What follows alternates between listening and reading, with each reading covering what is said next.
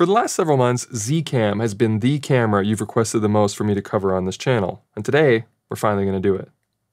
Let's get undone.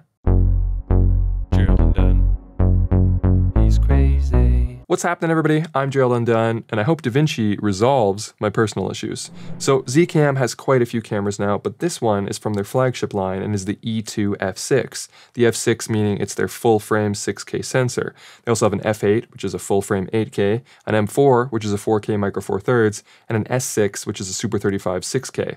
And they also have the original E2 and E2C, which use the older body style, but may offer some pricing advantages depending on your needs. And I'm saying Z instead of Z, because that's what the company prefers to be called. I think the F6 might be the sweet spot though if you're looking for the best Zcam has to offer. I borrowed this one from VizTech, which is Canada's exclusive reseller for Zcam, so thanks to VizTech for the hookup, and check them out if you're Canadian and looking to get into Zcam. VizTech also carries all the important accessories as well. And while we're on the topic of thanking people, I want to thank Storyblocks for sponsoring this video. More on that later though. But speaking of accessories, this is one camera that thrives under heavy rigging, but that's also somehow not too limited without it.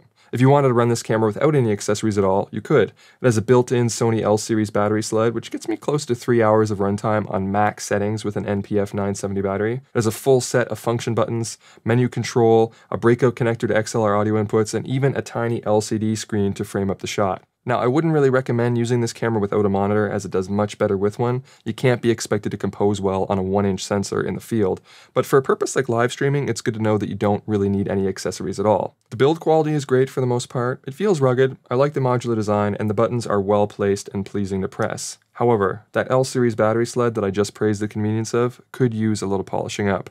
I found it more difficult than necessary to slot the battery in, and I can only get it in on an angle and only on the 3rd or 4th try.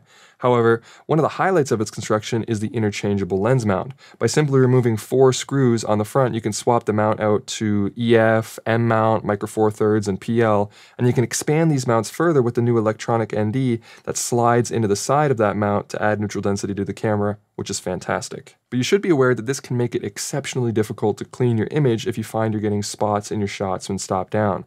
Rather than just using a swab on your sensor like with other cameras, you have to take the mount off and clean both sides of the stack in the mount because there's glass in the adapter, and also clean the front of the filter stack on the top of the sensor as well.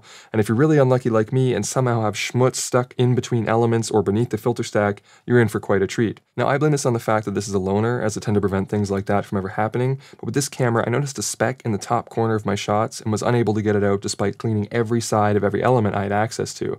I didn't take the filter stack off the sensor because, again, this isn't mine, but it was very annoying and affected my images negatively, and it's just something you should consider when using interchangeable mounts that contain glass. The other drawback to this customizable design is that it can get a little out of balance toward the front end.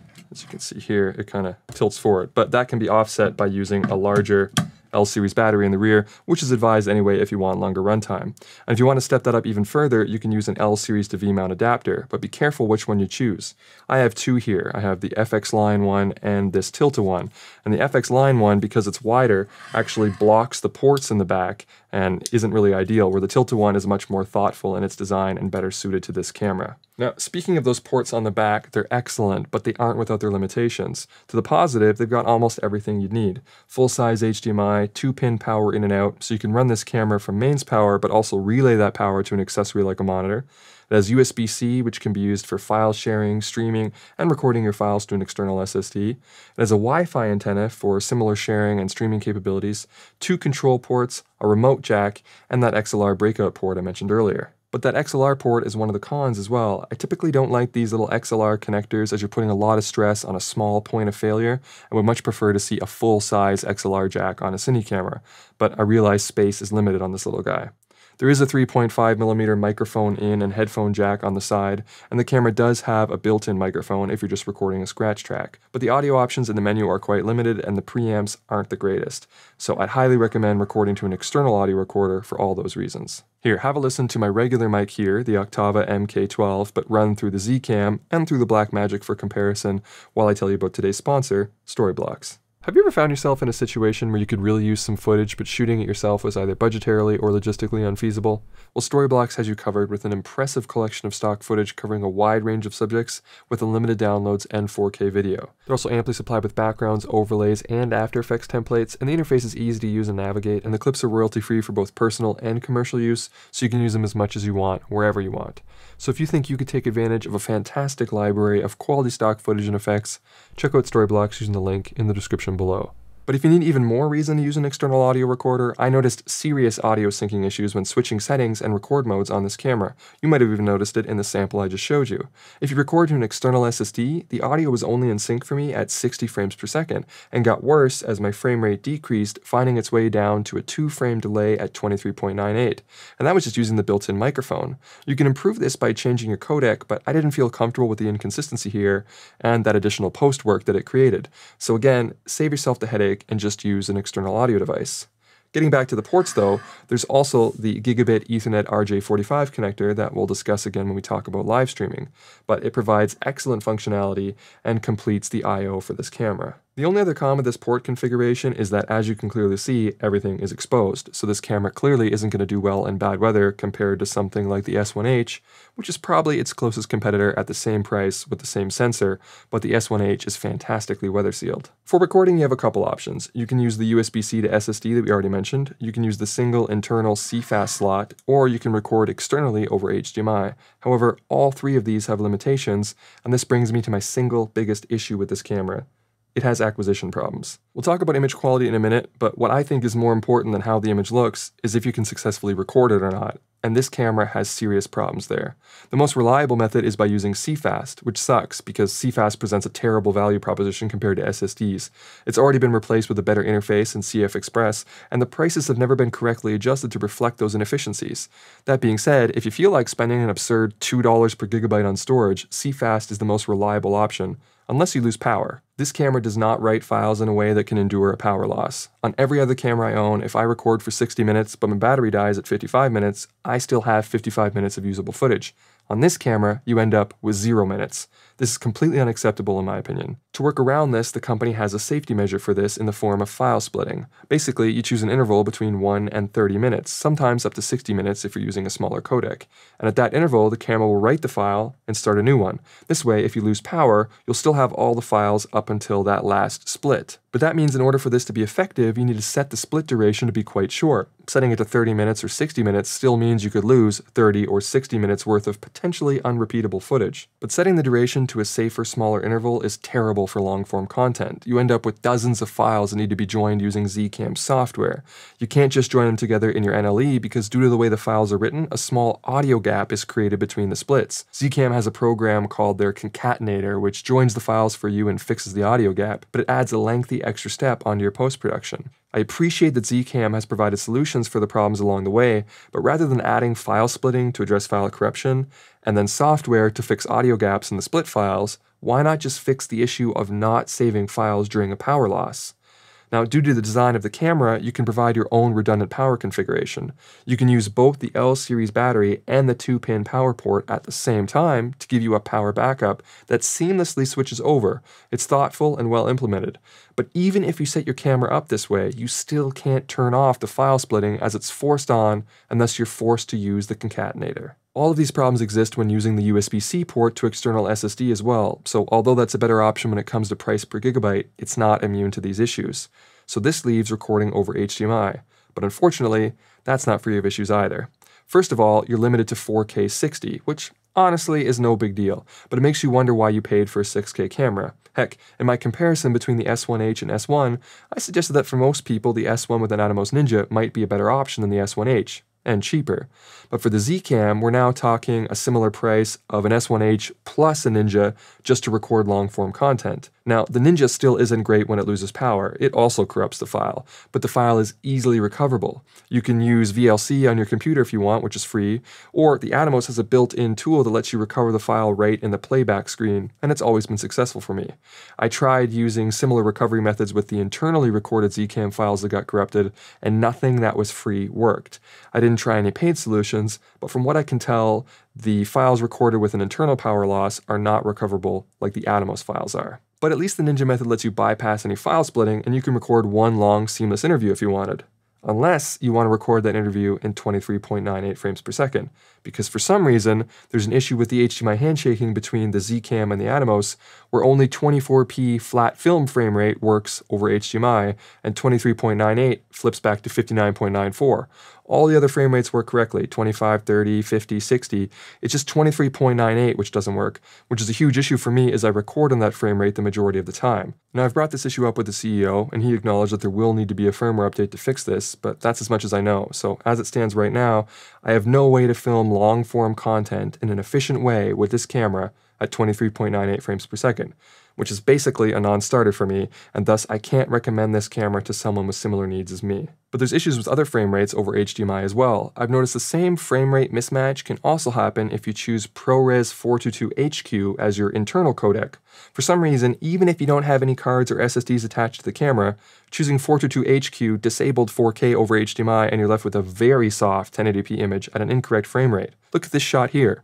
The camera was set to 4K 30, but because I was in ProRes 422HQ, the camera dropped to 1080p 60 and produced a blurrier image. It was fine if I set the camera to ProRes 422, but for some reason switching to HQ changed the HDMI frame rate signal and reduced the sharpness and bit depth.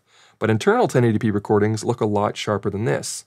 This reduction in quality can also be activated when using the assist tools, but I'll talk more about them in a minute.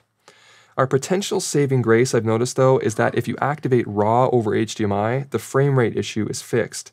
Now it just displays static because currently my Ninja can't handle the RAW signal, but this leads me to believe that the upcoming ProRes RAW update for the Atomos for this camera will likely fix most of these external recording issues. It will introduce new ones though, which is that I can't edit ProRes RAW in DaVinci Resolve, and I'm not about to switch back to Premiere just for that reason. So for Premiere or Final Cut users, that update could potentially solve it for you.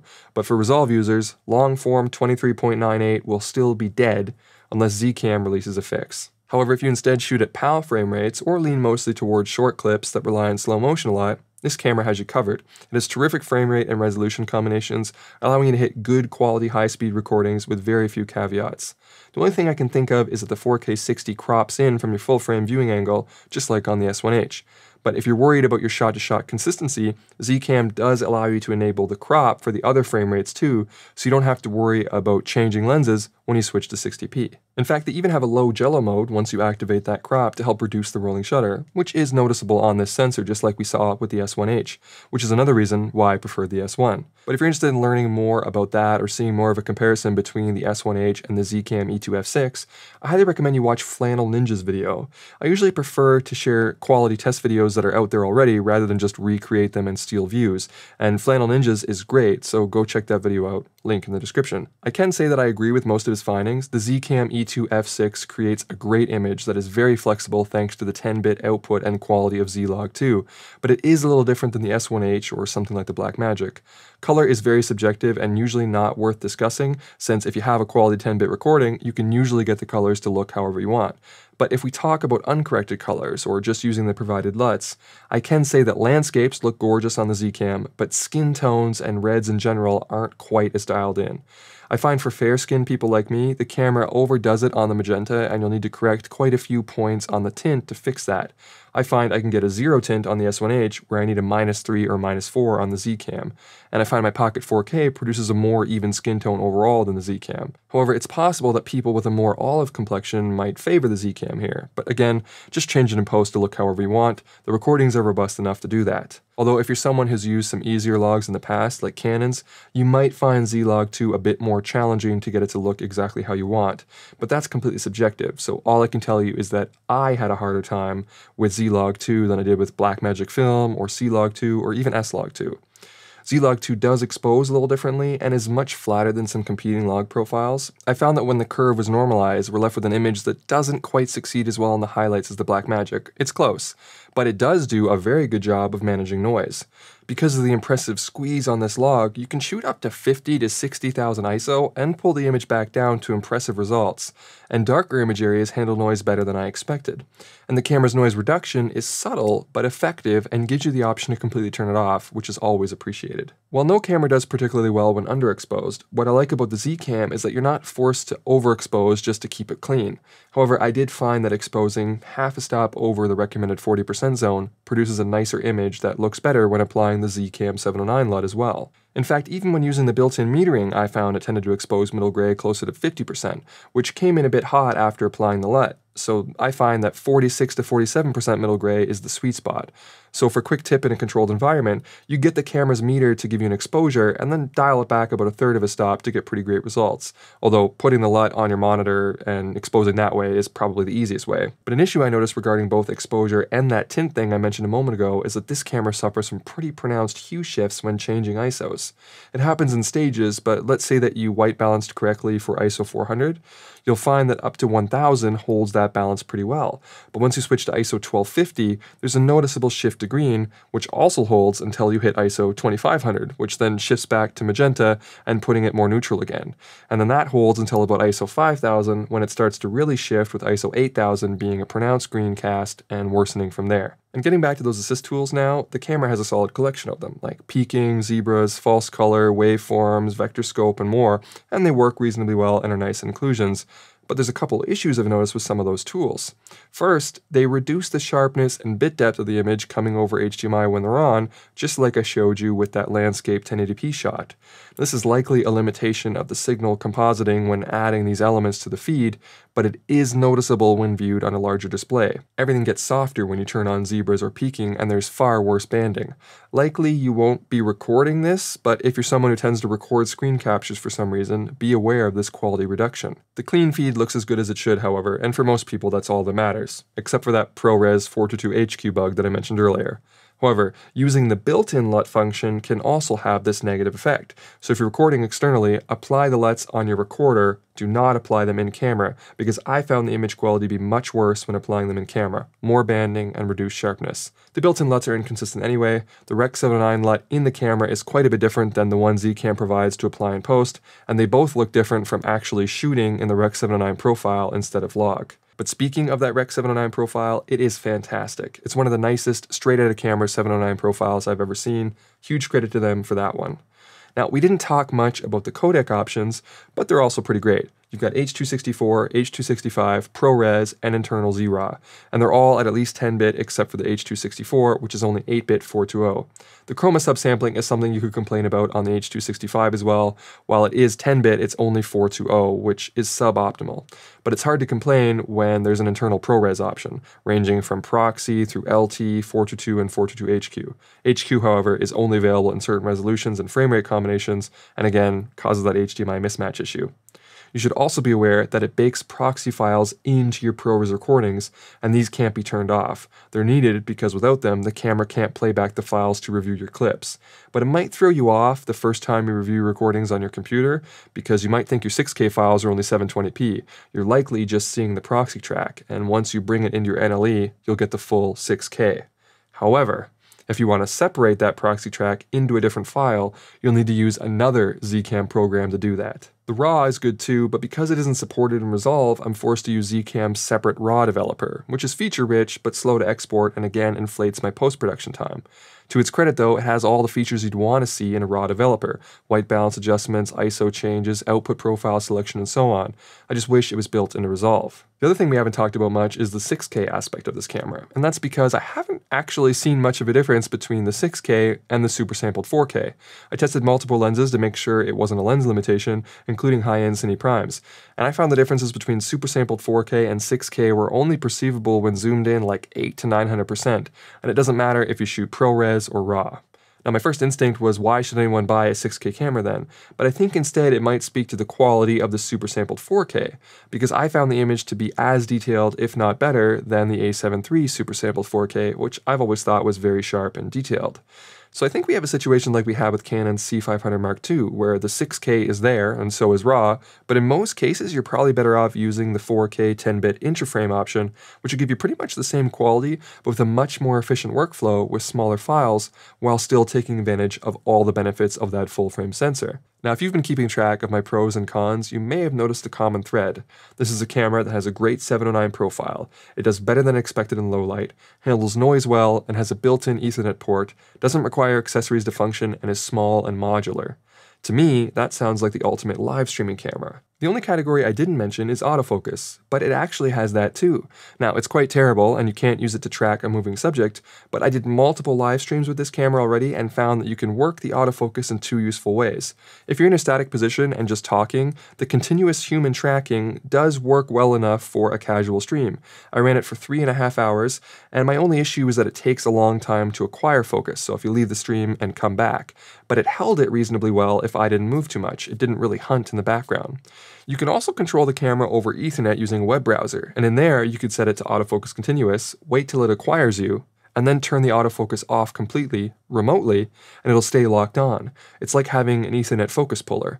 So while not as convenient as having flawless face tracking, it's very helpful for a solo shooter trying to live stream with the camera out of arm's reach. Now, since all of the cameras I mentioned in the beginning of the video have this port and these streaming benefits, I probably wouldn't buy the F6 strictly for that purpose, as it is a $4,000 camera, but the E2C at $800 or even the M4 at $1,500 would do that job nicely. Of course, you'd have to assume worse low-light performance with the smaller sensors, and you'd be forced to use wider lenses, which would give you more depth of field if you need separation in your shot. But those Ethernet benefits would still be there for considerably less money.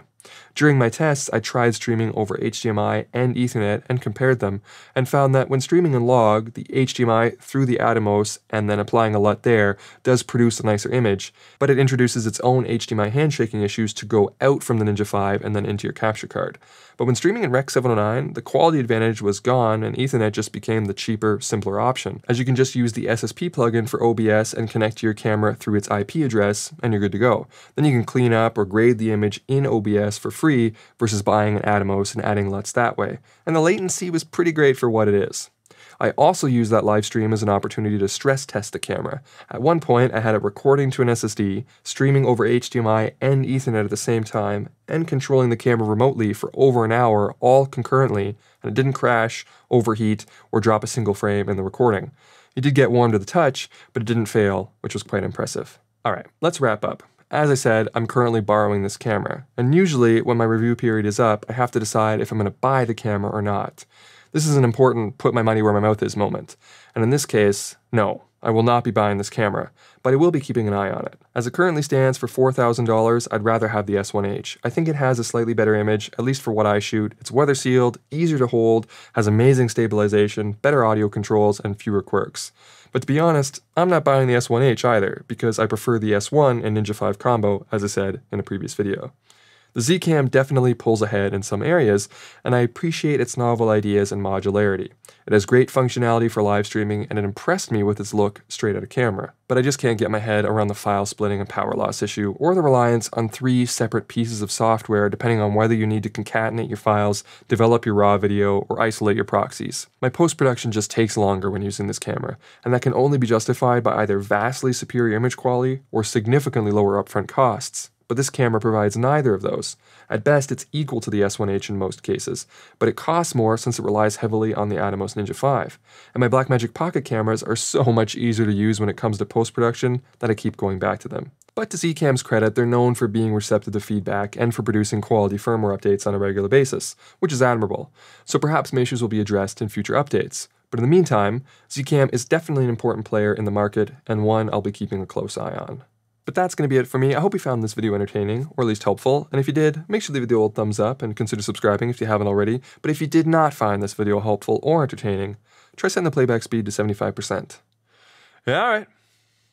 I'm done.